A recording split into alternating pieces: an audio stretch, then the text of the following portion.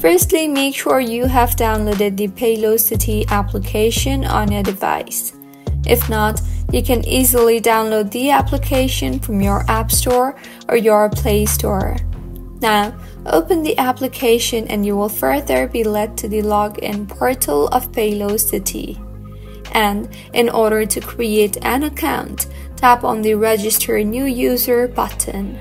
You will then be asked to enter your mobile number, so go ahead and enter a valid mobile number, and Paylocity will send an SMS message to verify your phone number.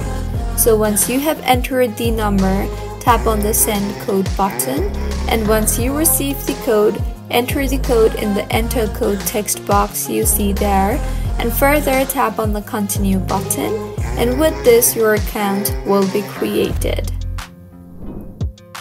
So, this is how you can create Paylocity account. If you find this tutorial helpful, please like the video and do subscribe to our channel for more contents like this.